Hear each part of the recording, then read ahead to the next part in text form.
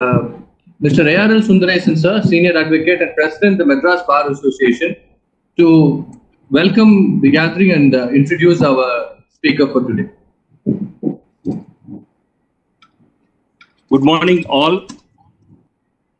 Nice to be in touch with all of you during this troubled times, at least through this online session. We are grateful to our Lordship, Hon'ble Justice Sanjay Kishan Kaul, Judge Supreme Court of India, our former Chief Justice, for having accepted and spared time for this session on right to freedom of speech with specific interest on fake news, etc. Honorable Judge does not need any introduction. Honorable Judge was with us for quite some time and was kind to the bar and brought orderly functioning of the Madras High Court, and boycott-free courts started after our Lordship was here. We are grateful to your Lordship for having agreed for this session, and I welcome your Lordship. And I thank Arvind Pandian in particular and members of the MBA Academy for having arranged for this useful session. I welcome all the persons who are waiting to listen to the Honorable Judge. Now I request the Honorable Judge to give the lecture. Thank you. Firstly, a very warm welcome to all my friends in Chennai, and in these troubled times, to get an opportunity to be able to talk to you is a great privilege itself. I'm normally a frequent traveler to Chennai almost every 2-3 months, and this period has stopped my travel also, so like everybody else. So I think this is the best method of interaction for the time being. We were discussing what to speak on. I thought about it, and then the idea of the subject of freedom of speech in these times appealed to me, because the challenges I feel of these times are a little different with respect to the topic which we are discussing, as also the problem of arising from the expansion of technology which has taken place. This technology has created various methods of communication and spreading of information, and with that has brought the problem also of fake news and misinformation. And in times when people are not able to touch base with each other, and the only method of communication is through these technologies, this causes a far larger problem and is a greater challenge, I think, than even in normal times. Needless to say that the freedom of speech is something which our constitution makers valued greatly, and gave a great emphasis by including it and giving a special privilege in Part 3 of the Constitution of India. And this is the valued aspect of any democratic polity. There are various reasons why freedom of speech is important. And if I would categorize them, firstly, there would be the search for truth. Yes, bro. In the marketplace of idea, as Holmes and Stuart Mill would say. So, when you try to ferret out what is the truth, you must listen to different points of view. To listen to different points of view, you must have the right to say what you want. Of course, the Constitution provides for a limited restriction, because all freedoms come with some responsibility. Then there is also an aspect of self-governance. The public has to have knowledge of all the facts and circumstances before participating in the governance. Unless they know what is happening, what the dispensation of power which is there feels and says, as also what a different point of view may like to say, is essential for purposes of creating a healthy self-governance environment.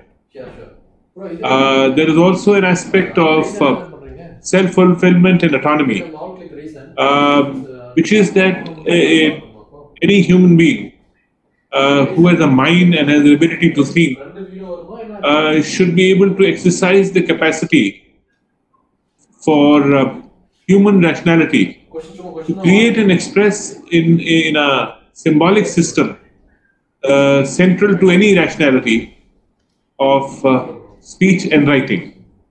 So a freedom of speech permits and encourages exercise of these capacities.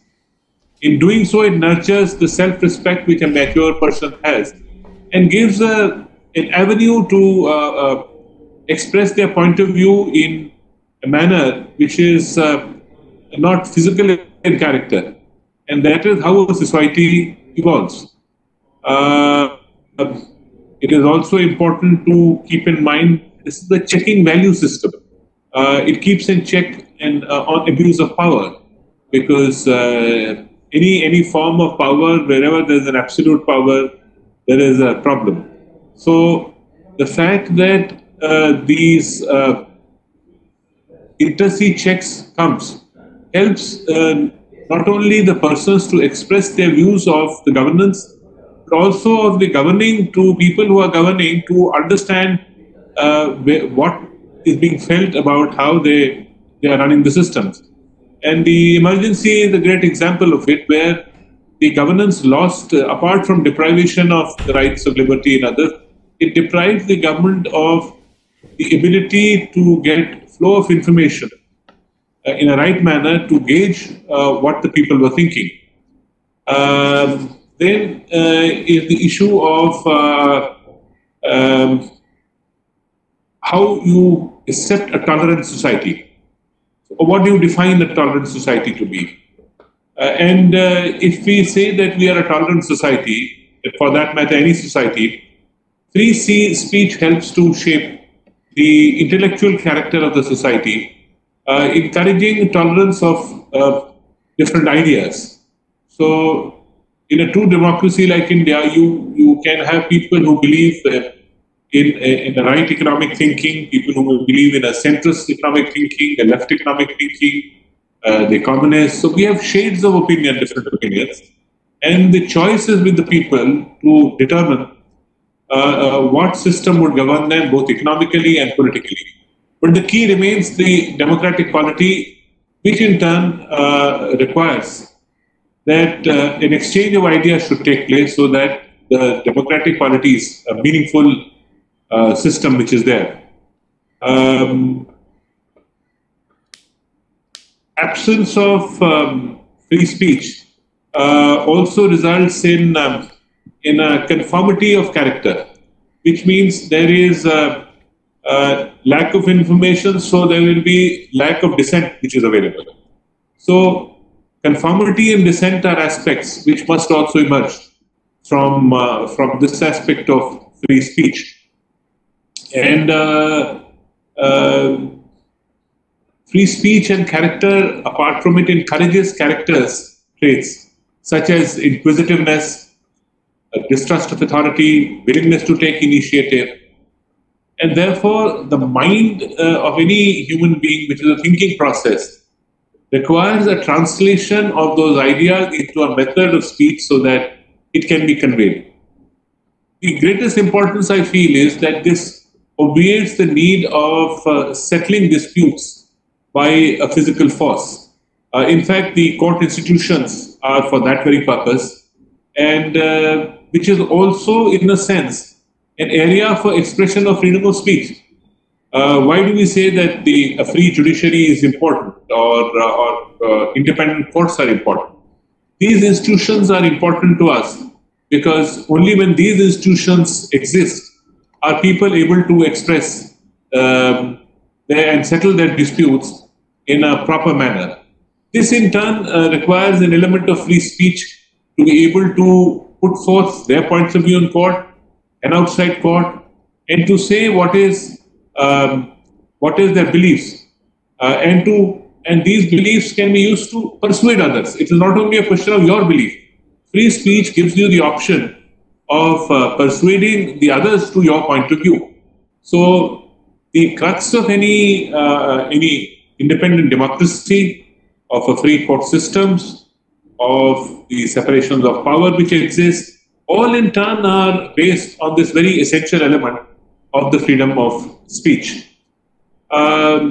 John Stuart Mill spoke of the need for protection from tyranny of the majority and for preventing the democratic majority from forcing their will on the minority.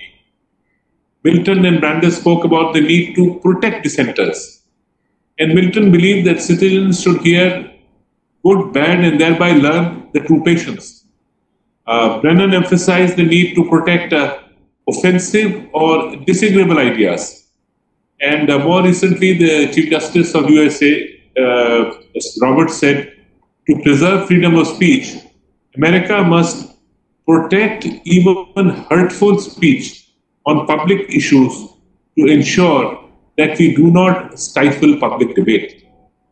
If I may say so, the very, very bedrock of any democratic system is this freedom of speech, more than possibly any other aspect. Of course, though the Part 3 contains many freedoms and rights. When you say, talk about any of the freedoms, most of them, the aspect of free speech in some sense, and that freedom runs through them. India,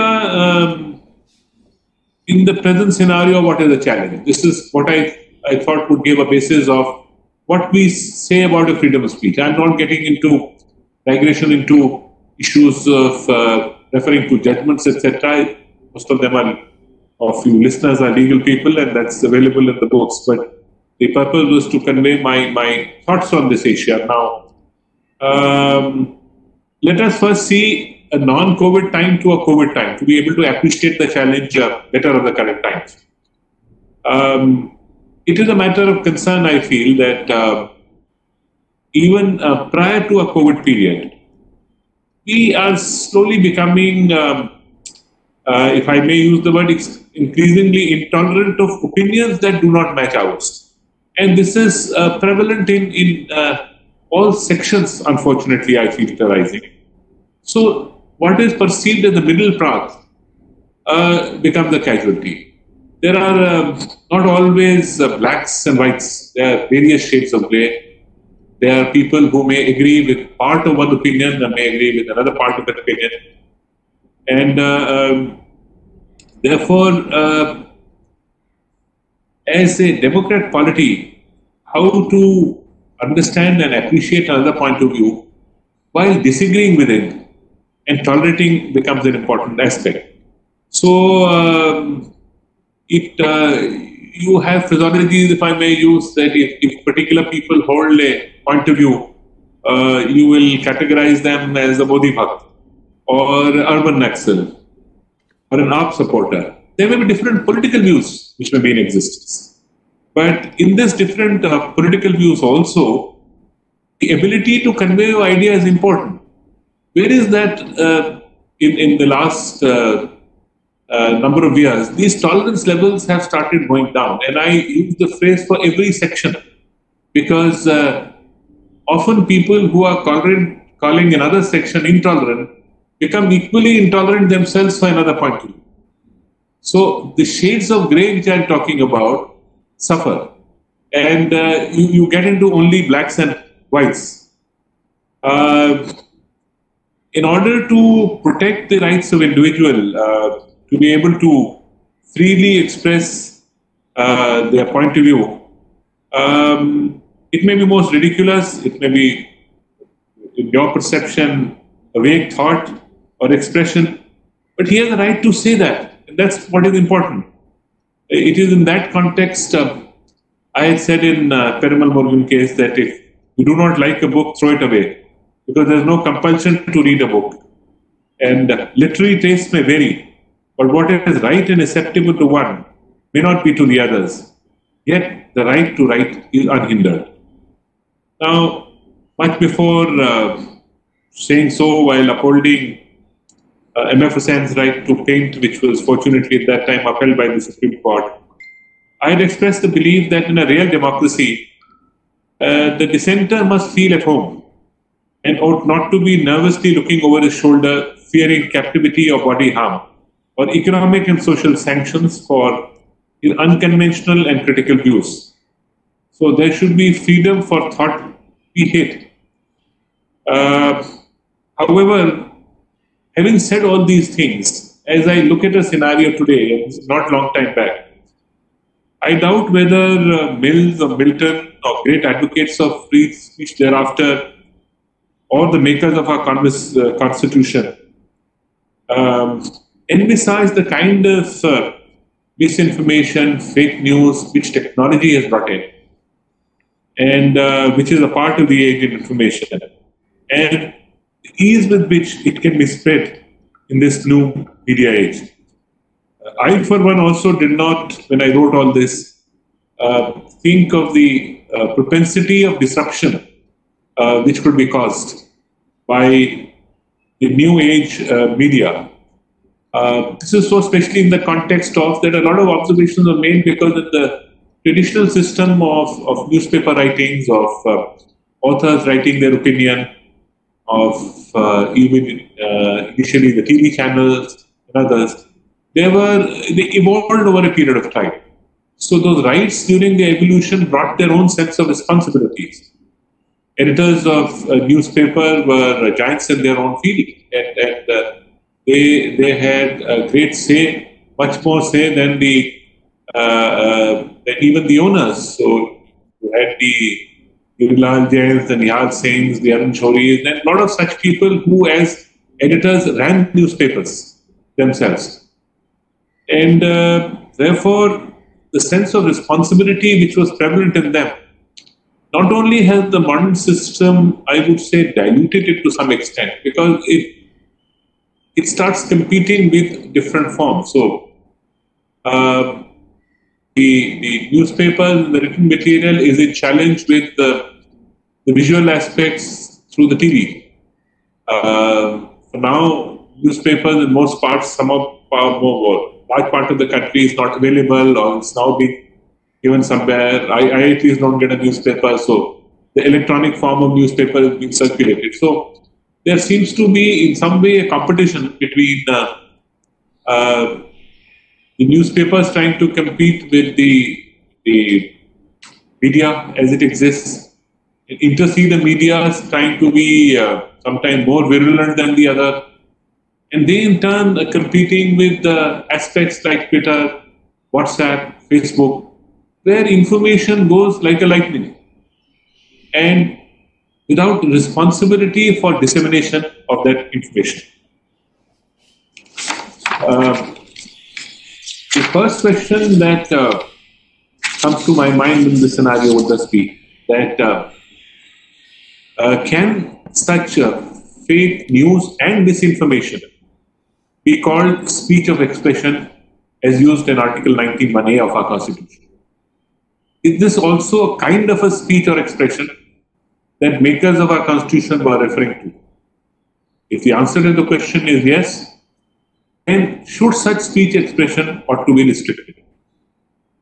In a recent in a judgment in Dennis versus United States of the early 50s, it was said that not every type of speech occupies the same position of the scale of values. There is no substantial public interest in permitting certain kind of utterances: the lewd, the obscene, the profane, the libelous, and the insulting or fighting words. Those which by their very utterances inflict injury or tend to incite an immediate breach of peace.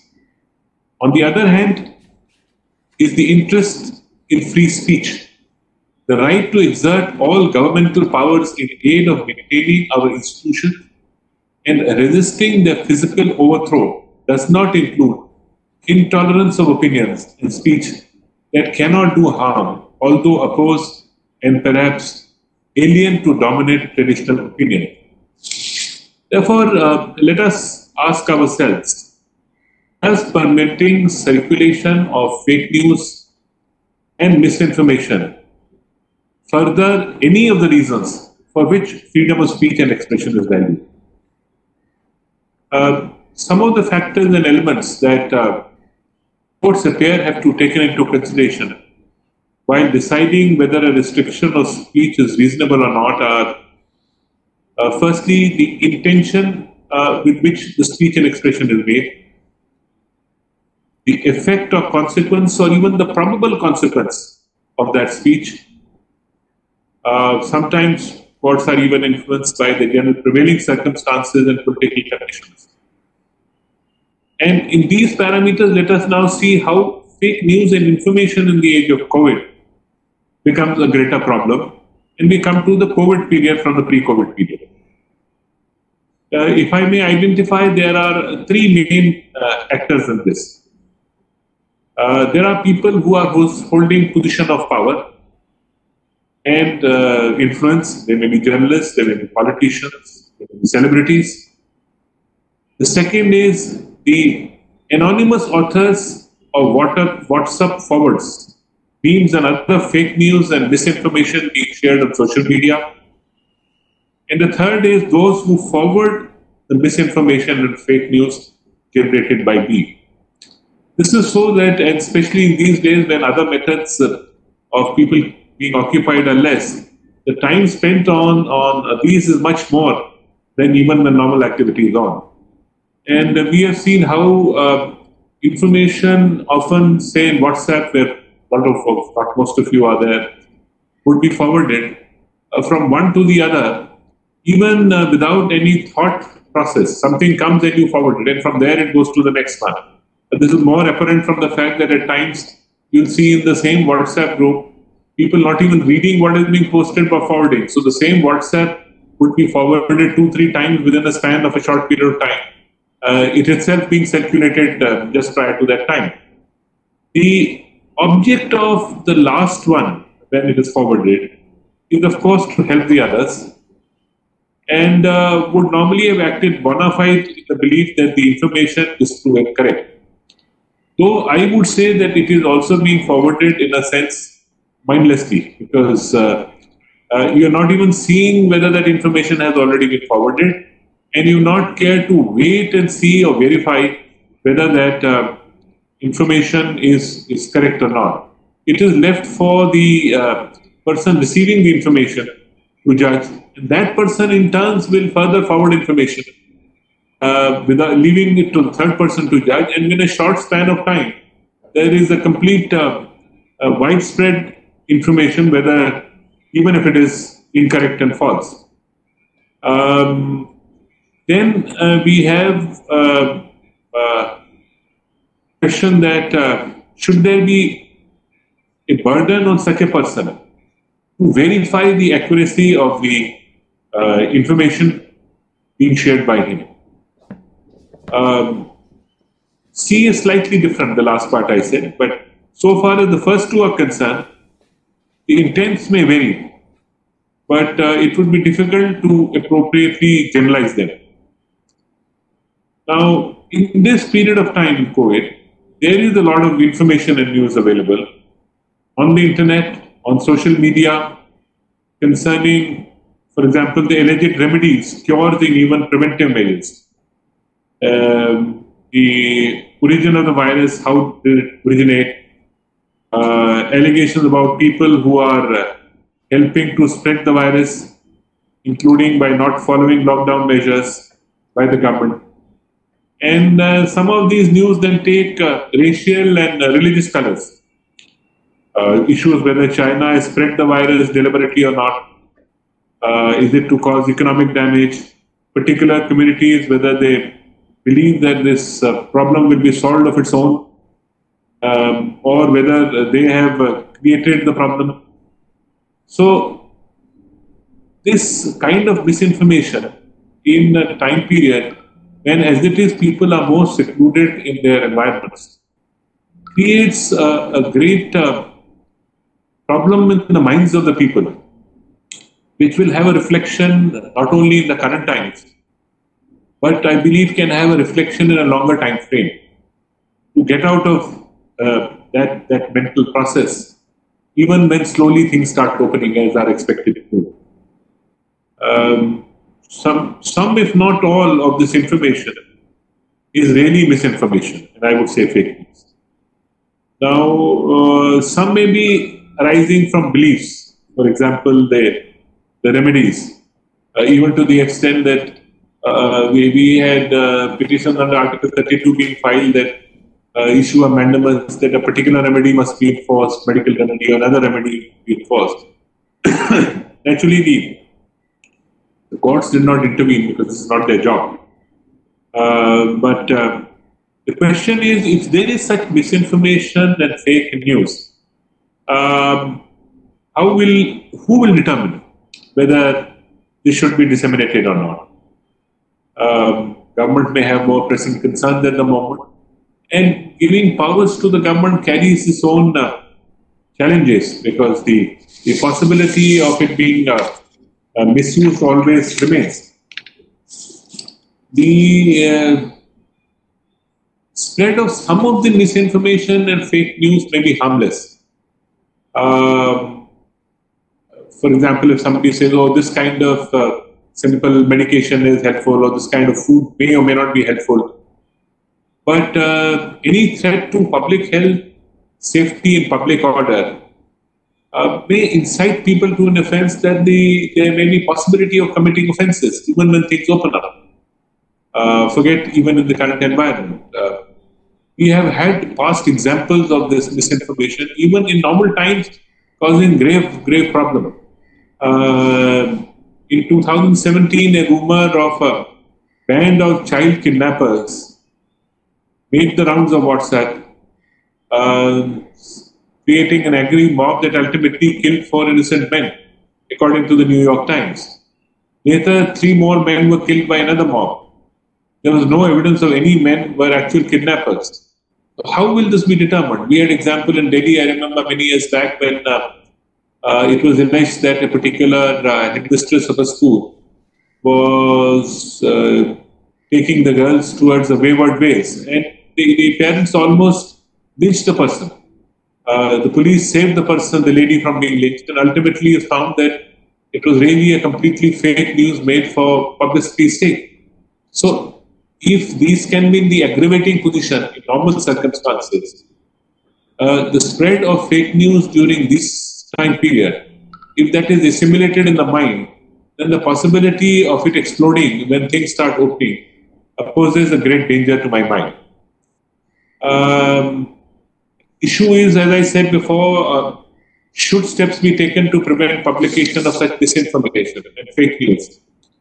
And to the extent to which this should be curtailed, and how? Can it be left to the government, which is also a problematic idea? In ideal world, speech can rebut speech, and so such fake news as information can be rebutted by the truth. But despite the fact that a large number of scientists have been working on trying to find a solution, the response to COVID-19, the false information is itself, to my mind, a virus. In fact, it has the propensity of affecting people in the longer run even more than the virus for which some solution may be found. Turning to the challenges now being posed by the social media, what is the difficulty in controlling them? The United Nations Human Rights Council passed a non-binding resolution in June 2016, recognizing internet as a basic human right.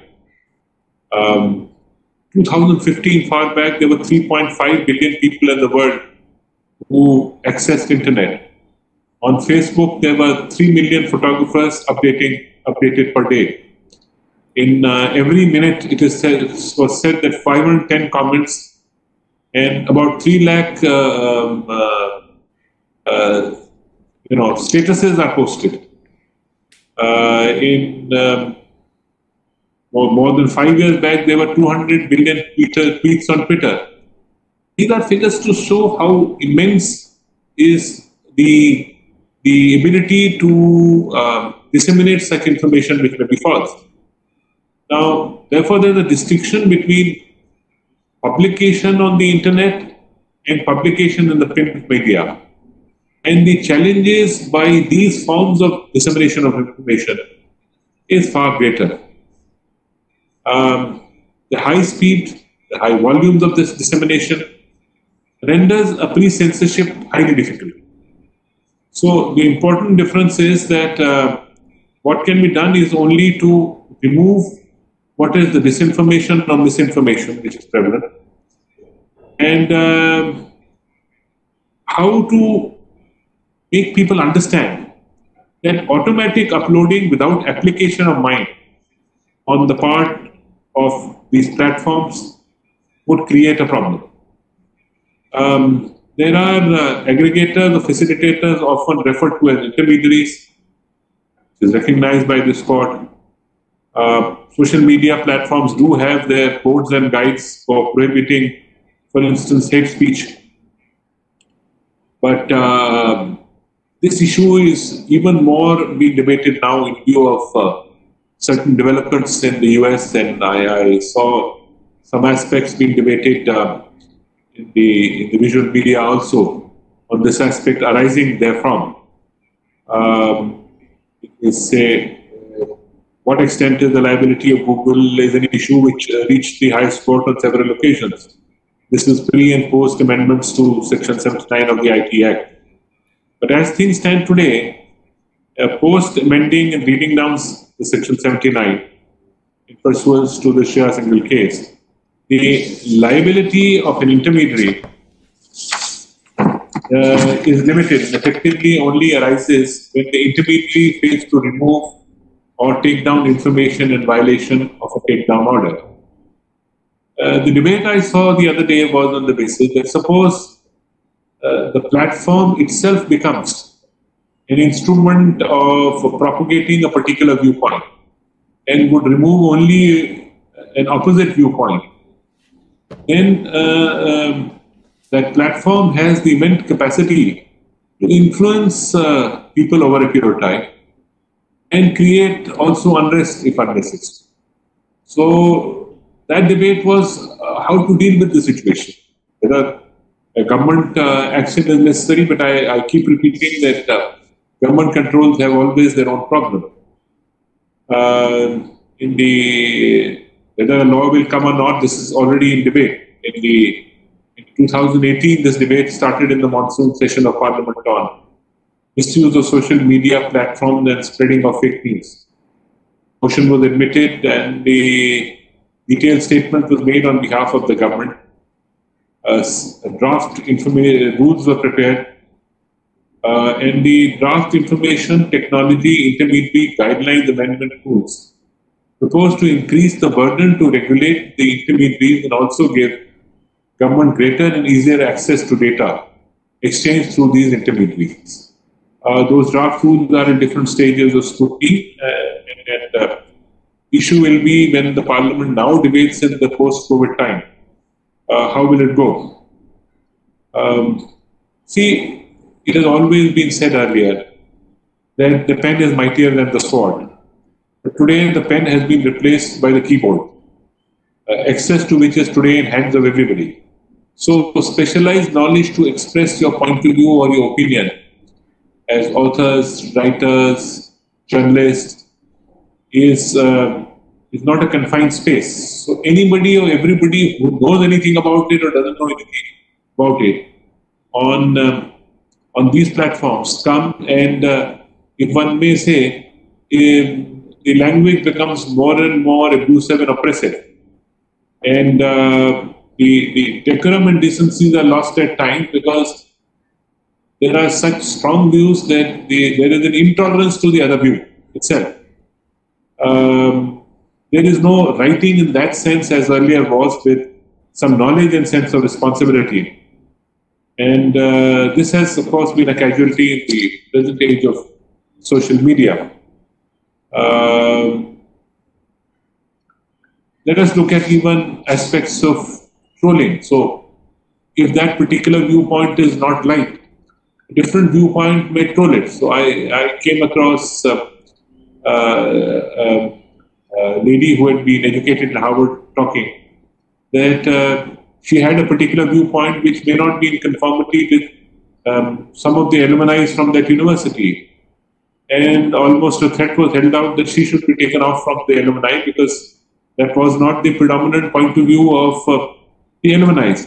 These are all examples I'm giving how intolerance in every sphere is causing a problem and aggravating situation. We also have a problem because, see, if the press is writing, the press are given badges. The editors, publishers are responsible for the content of publication under the Press and Registration Act. Every person can't get work published.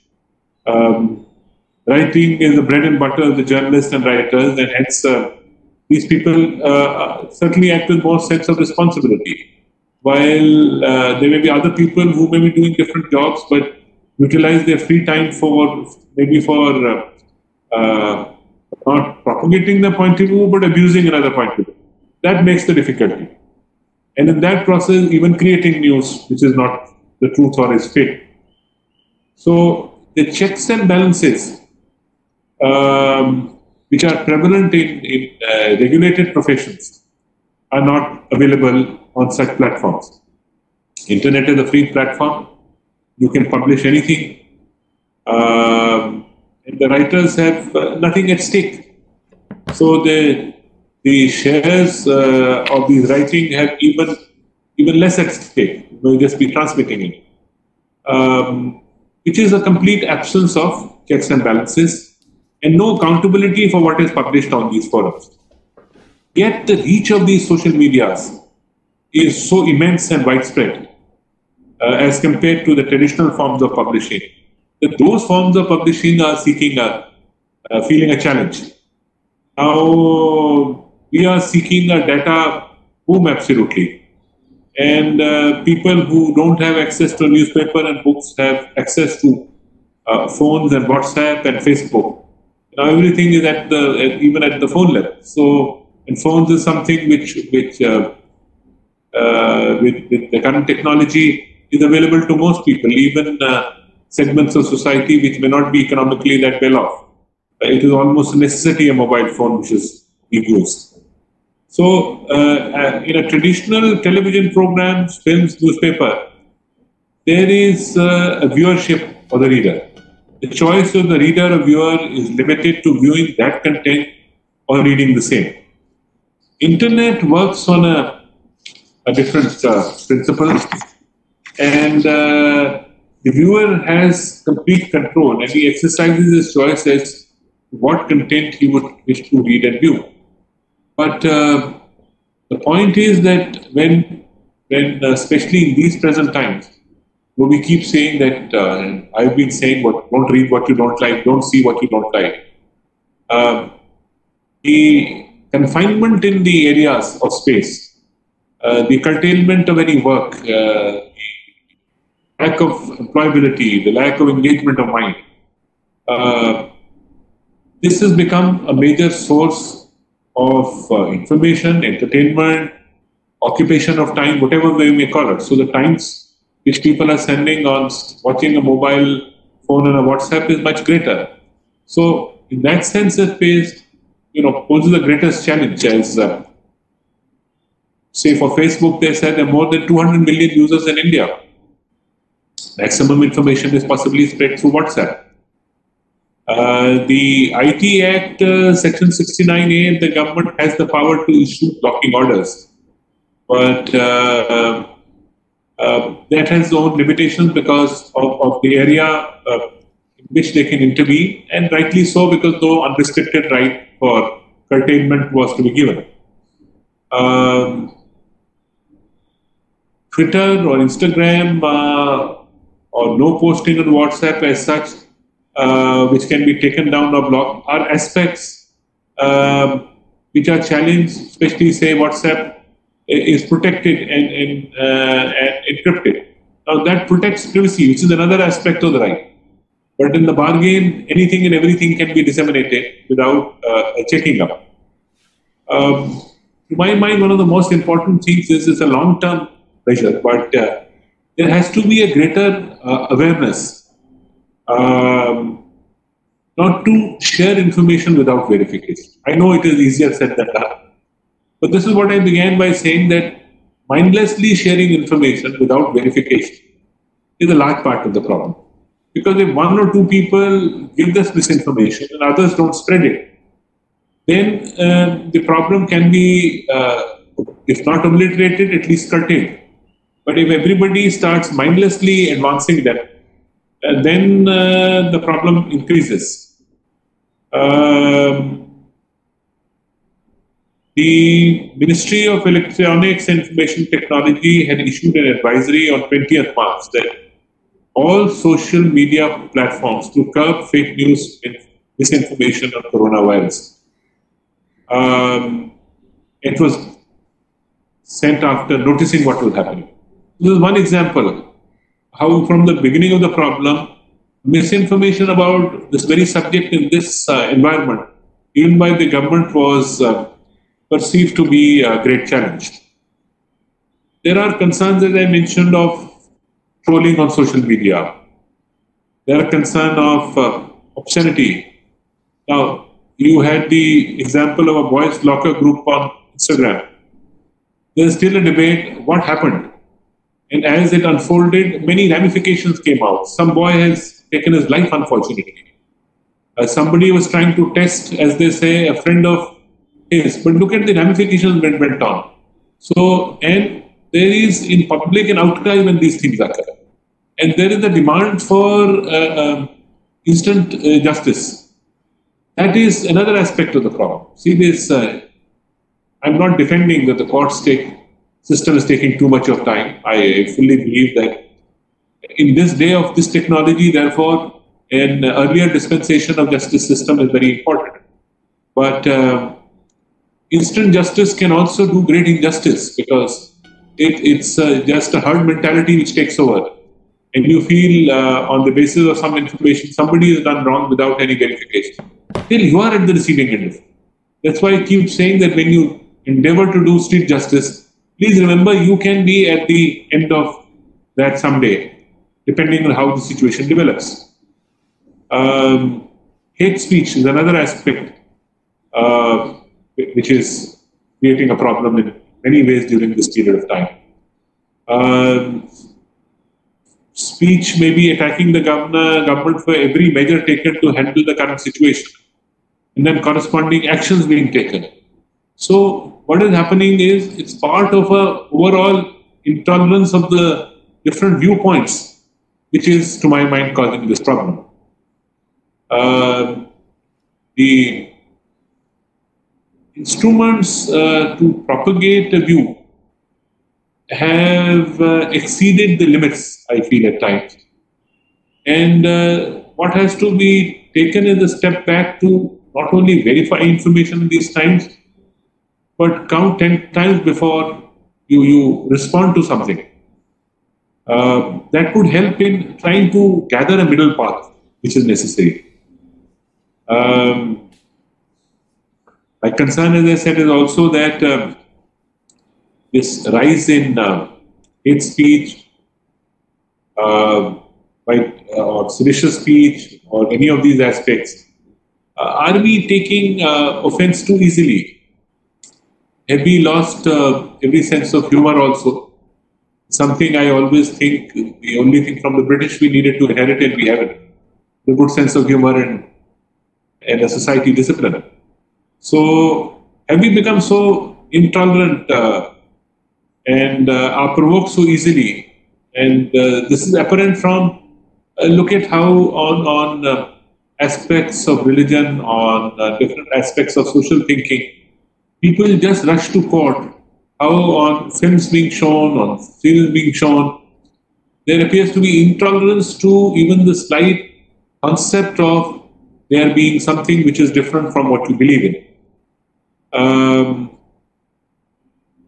Any regulation of social media, the problem is there is some impingement of free speech and the right to privacy. Given the structure of the social media implementing the existing law, it becomes very close to impossible to control it. The struggle, therefore, is the view to regulate social media without regulation of the free speech. This method of disinformation during this time, examples have come from different countries also. So, for example, in Austria, the region of Steyr area, the Anti-Discrimination Office reported on state-sponsored app Ban Hate developed for tracking online hate speeches and the content blaming refugees for, say, COVID-19. Similarly, in Italy, the wave of xenophobia and hate speeches against a particular community from the country where this problem arose has been an issue. And therefore, reports of this nature, there is a misinformation and fake news propaganda propensity which has got more aggravated during this period of time and creating hostility against identifiable groups. And I think it's a challenge for all of us. How can we be more responsible? How do we disseminate what is accurate, what is not accurate, and what can be the methodology of controlling this? There is a marketplace of ideas which is there. The idea is to also make everybody think what is the possibilities which can happen, and find out solutions, because a large part of this audience is people from the legal fraternity, and they are, I think, the best suited to determine how the balancing should take place.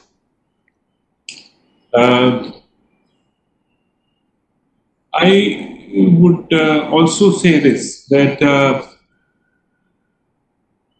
this kind of intolerance is also reflected at times in both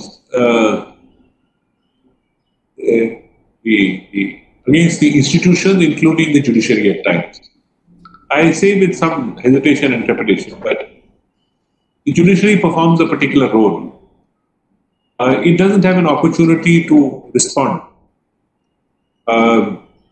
Criticism of a viewpoint, judgment, there is no problem, because I have always believed the judgment is an opinion. It's an opinion, it may hold tomorrow, it may not hold tomorrow.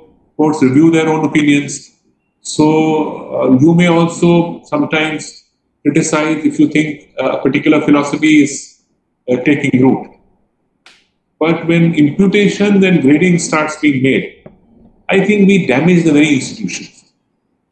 The unfortunate part is some of us who have been part of this institution itself, whether from this side of the bench and the bar, because most of us have been members of the bar, and even people who have joined the bench, or people who have joined the bench. There is a problem that of after me the deluge, which is that since we are gone, everything is going wrong. I would say that itself is a danger. We are an evolving society, things will evolve. Things have evolved over a period of time. People in the past who speak about it also committed many mistakes and blunders. But to remain in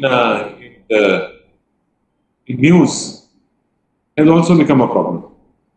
Therefore, the tendency to be more critical, and critical in a manner which I would say crosses certain lines, is a problem. This is also to some extent of the pandemic or the information pandemic also which is taking place, the misinformation pandemic. I hope that there is a rethink on this process, and members of the bar, of the public, of part of the judiciary who have been here, must appreciate the challenges of any time and challenges of a system. And while criticism is always information, that must come to us. I think some boundaries need to be maintained, because otherwise it becomes a part of a disinformation, which causes doubts on institutions. And I don't think that's good for any system, because if you mistrust everybody, mistrust every system, and we have no system, then you have anarchy. If you have to prevent anarchy, faith in institutions is important. Those institutions also owe an obligation to stand by certain norms, but people who have been part of the institutions also owe to the institutions to see that it is not unnecessarily vilified, and not vilified in a manner which causes damage to the institution itself. I hope we have better times to come by. I am hopeful that the Almighty, from where this thing has occurred, there will be some way to take this away. We will see better economic time. We will see more functional courts the normal way, not only the virtual courts, which is the need of the day, but has its own challenges. And I'm confident all of us will emerge stronger, both as a country and as the world, and realize how the problems can be common. We have been talking in terms of that the nationalism is more out of the day, and that the world becoming one place has suffered damage. But I feel while people may be protecting their smaller turfs, the realization that there can be a pandemic of this magnitude which affects the world at large, irrespective of the power of that country, and that any amount of science and technology and warfare could not prevent it, is an example how the human race must learn to live with itself, live with other beings, and live with this earth, because this present process is in some way a protest by nature against the human race, putting the human race into their rooms and houses, so that other methods of life and the nature revitalizes itself. That, I think, should be a learning experience for the human race, that we have to change, we have to mend ourselves, because this world, the earth, is meant for not only the human race, but meant for many other living forms and the nature, and destruction of nature and other forms of living affects the balance which produces such results. This is a little off from the topic, but I think unless the human race learns from this experience, we will face a greater problem. And if we emerge stronger, I'm sure we'll see a better world. Thank you very much for the patience and time given. Thank you very much, Lordship, for giving us such a wonderful insight, very open and frank account of the topic. I now call upon a good friend of mine, Arvind Srivatsa, to pose you his first question. Arvind? Thank you, my lord. Is my lord able to hear me? Yes, I'm able to hear you. Yes, thank you. My lord, thank you for the wonderful lecture. My lordships were pleased to refer to the provisions of the Disaster Management Act. Yes. My lord, with reference to misinformation vis-a-vis COVID, Section 54 of the Act talks about false warnings. And also, my lord, Section 505(1)(b) of the IPC talks about spreading of information with intent to cause any obstruction with peace and tranquility in the country.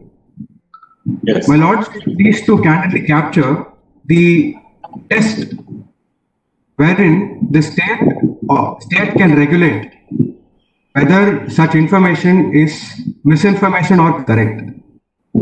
Well, also, my question to your lordship is, there seems to be a conflict between right to information, that is right not to be misinformed to the larger public, versus the right to freedom of speech and expression as a citizen in the country.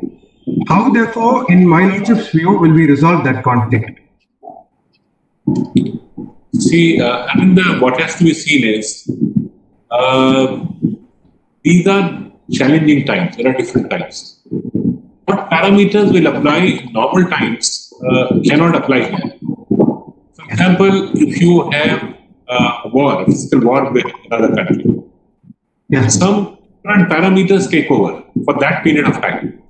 And there are curtailments of certain rights which arise during this period.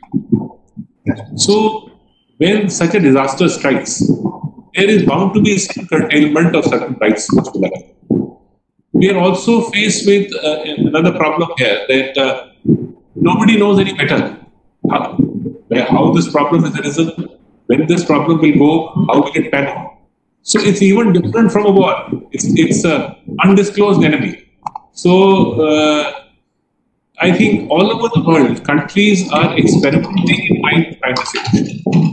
And therefore, till we find a solution, until this act is enforced, there is bound to be some curtailment of rights, and a trusted institutional establishment has to take place, subject to their accountability. Yes, I'm not saying they are not accountable, and I would say there is a greater responsibility on the governments of the day to give the correct disclosure to people, so that the level of this disinformation is also reduced. Thank you, Malad. Malad, Bharani Dharan has a question. Bharani, please go ahead. Malad, thank you for the very valuable and informative session. Malad, what is your valuable opinion and suggestion to strike a balance between the freedom of speech on one hand and at the same time to prevent the dissemination of misinformation, especially during this ongoing crisis? See, Bharti, the problem is that any democracy goes on the basis of responsible citizenry. Of course, there will be deviant people, but a large part of the citizenry should be responsible. What happens in these times of COVID is that there is a disturbed frame of mind in most of the people. You are suddenly locked up, your work is stopped, people are scared of losing their jobs, have lost jobs. People are worried how will be the tomorrow. Lawyers may be aware when the courts will, how will they function. Students are worried that how will the education start from primary level to the highest level. And these are one of the biggest challenges I feel are education institutes, the courts, apart from the hospitality and travel industry and all other things. So when you are confronted with this, your mind is most susceptible to accepting misinformation as information. Therefore, I think some greater regulation becomes necessary from the point of view of curtailment of this by even the platforms. And secondly, more thinking and responsible citizens should help in this process by giving the true views and yet not taking extreme postures. When the thinking people start taking talking in a uncontrolled manner, I think we have a problem at hand, and this is happening to my mind where educated people are also going in extreme directions, and this, in fact, in turn, is not going to improve the situation but cause damage to institutions. These are times when it is a challenging time for everybody, including all institutions, governments, boards, challenging time for people. You can't grade the institutions and people during this period of time. Thank you. Thank you. Lordship. We have Ashwin Prem Sundar who has a question. Ashwin, please go ahead.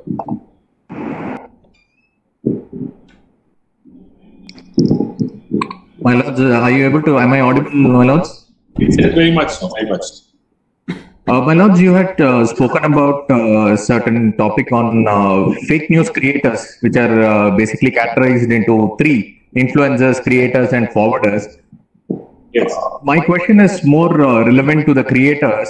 Now, reasonable restrictions under Article 19(2) and more specifically towards public order in this COVID times. there is a thin line that separates mere criticism of government, which is predominantly done by the creators of fake news and things, and certain aspects of sedition, which incites disaffection towards the government. Now, what would be your lordship's take on the entire aspect, and what is the judicial test that would come in to segregate these two lines so that we are very clear that mere criticism, even during COVID times, is not considered as an offence under Section 124A of IPC, and or it is a clear-cut indication that this is sedition. I mean, this is something which is not required at this particular point in time. Your response?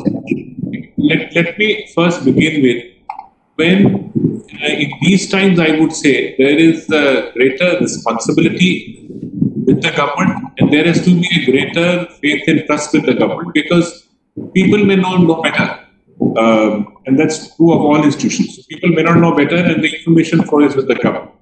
But that in turn brings a lot of greater responsibility on them to manage the situation to the best possible. I don't think criticism of a policy, criticism how things have to be handled, how things are being handled or will be handled, is sedition by any stretch of the imagination. Sedition is something different, but when you say thin line, the thin line starts where, suppose there is a concerted group which gets into a campaign or what I may call the infodemic, information problem, and the objective is to create disinformation,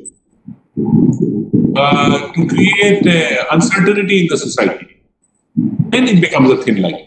Even then, I would say it's a thin line. I would still say that one would weigh in favor of giving them the benefit of doubt of a thought process or their beliefs. And it has to be something very serious to be able to take it the other way. Even in these times, I think only the line is slightly round back, that's all. It's not that the line is obliterated. Your lordship's view is a very liberal view, so to that extent, I think. No, that I feel in any democratic polity that is there, but I think we are facing very difficult challenges. Therefore, I'm saying we need to think. Difficult challenges is that not of a thought or a philosophy which has always been open in the country, but the non-tolerance of the other thought and philosophy. If I may say, it's always A calls B is intolerant. The point is B is also the other one is also equally intolerant of the other point. The concept of coexistence of viewpoints is getting lost in this picture, and it is coming back to what in Hindi is called tu main mein, which is, you get into a petty and abusive fight. And it is abusive in character. You see the language. I mean, I've seen the most horrendous language, even by liberal standards. You don't go around abusing everybody, but that's what it is. Slowly, that is becoming the expression. That's the irony. A good criticism or a humor and a humorous criticism is giving way to a language which is carping. And I think all of you see in the visual media also, one competes against the other to take the benchmark higher. Yes, Your Lordship. Thank you, Your Lordship. Thank you, Lordship. And we have Naveen with a question, Lordship. Naveen, please post it. Thank you, Your Lordship, for the valuable session. Lordship, my question is that, is Article 19 being a blockade and restraint on the government to effectively enforce preventing fake news and misinformation? Because when right to freedom of expression is a fundamental right, freedom of expression made with a malified intent to cause misinformation and fake news, does it also go against the policy of the fundamental right? So is the government being... Yes, please continue. Is a government being restrained and a blockade is being made on the government to make it a better regulations to prevent these fake news and misinformation? Your views, Lordship. No, I think Article 19 is too important to give way to any other thought process, despite these challenges. And I don't think anything is a restriction. The only thing is when these laws were drawn, when the constitution were drawn, this kind of technological challenges are not there. But every document is progressive and nothing is constant. The only thing which is constant is change. So changes have to occur. I am sure the government is not without remedy with relevant thought process to see how these platforms can bring in a self-regulation. I would any day prefer a self-regulation mechanism than to a government regulation mechanism. And I think the importance of the government is to press for these platforms and methods to meet regulation processes, which must be manned independently to curtail this kind of misinformation. I would still be very hesitant to give some kind of absolute power to the government on this. Thank you, Lord. Thank you, Lordship. I think that brings an end to the questions also that we have. Can we call Senior Counsel Ms. S. Parthasarathy, our Chairman for the FBI Academy, to say his closing remarks and thank you.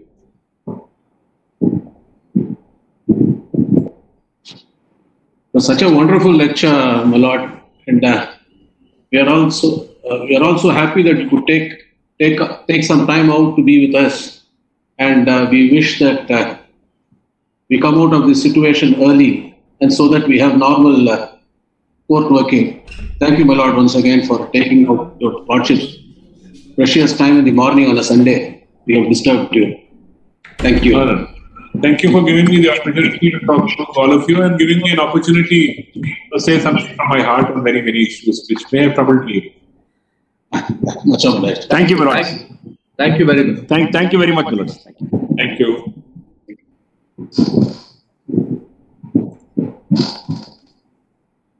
you.